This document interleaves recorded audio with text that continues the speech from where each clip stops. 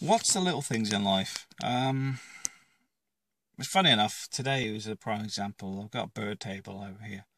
Um, when I get stressed or stuff, and funny enough, sometimes I do get stressed, I will take a bit of time out and go and watch the birds or go and think about something completely different because you separate yourself from the nonsense in life. And a lot of it is nonsense because a lot of the world today is ruled by politics and policies.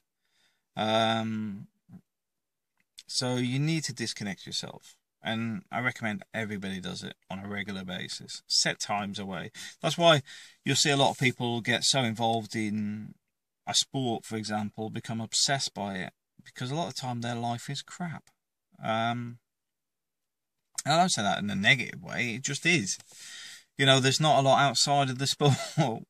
They may have marriage problems, they're sitting on a metal press or something. It's just the monotony of everything, which means that they focus so much on the sport because that is their escapism. But it's not a bad thing.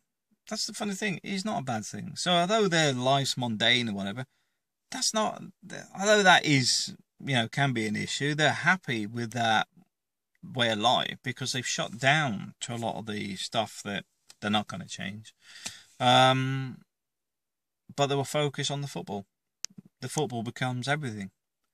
Nothing wrong with it. Not having that dedication and focus onto something because it means that you're not getting yourself down. You're not depressed. You're not letting things affect your life. So it's important that you do spot the small things. I mean, it's like today, I've got sitting looking at sunflowers and stuff. I don't let things drag me down to a point where I suffer with stress. That's why this is an important thing. I don't let things drag me down to cause me stress, which is like long-term stress. I may get stressed at times, which is where you go, right, stop, I'm going out for 5 minutes. I'm going to go and have a look at the plants, switch off, go and watch the birds, feed the birds, go fishing for the day. That is a disconnect. And it's important that when you do disconnect, all that stuff that was bothering you for the day, get rid of it. Don't even think about it. Come back to it. I think Germany's the best at this, though, because it's like when they finish work, 5 p.m, stop.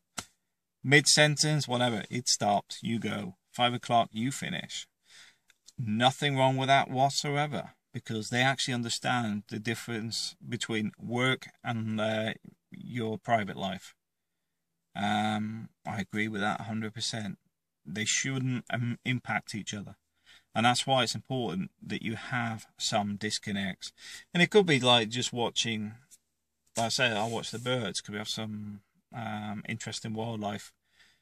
But you need to have that in your life. If you haven't, create something, find something. There's something around you that you can do. I like sketching as well, so I'll do sketches when I have time.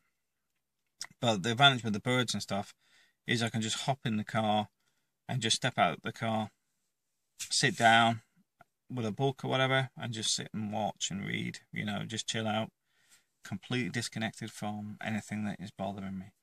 And these things are very important in having a healthy life. Right, thanks for watching.